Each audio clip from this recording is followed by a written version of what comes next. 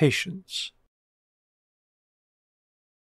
The example of our Lord, as he humbly and calmly takes the rebuff and turns to go to another village, may help us in the ordinary ways of ordinary daily life. The little things that vex us in the manner or the words of those with whom we have to do, the things which seem to us so inconsiderate or willful or annoying that we think it impossible to get on with the people who are capable of them, the mistakes which no one, we say, has any right to make, the shallowness or conventionality or narrowness or positiveness in talk which makes us wince and tempts us towards the cruelty and wickedness of scorn.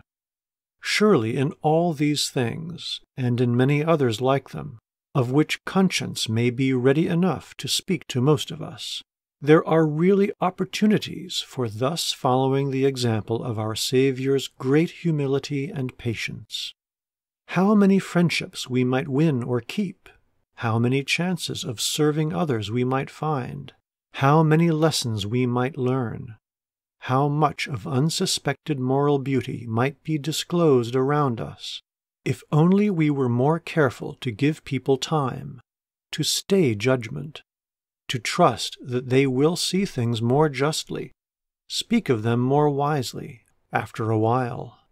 We are sure to go on closing doors of sympathy and narrowing in the interests and opportunities of work around us, if we let ourselves imagine that we can quickly measure the capacities and sift the characters of our fellow men.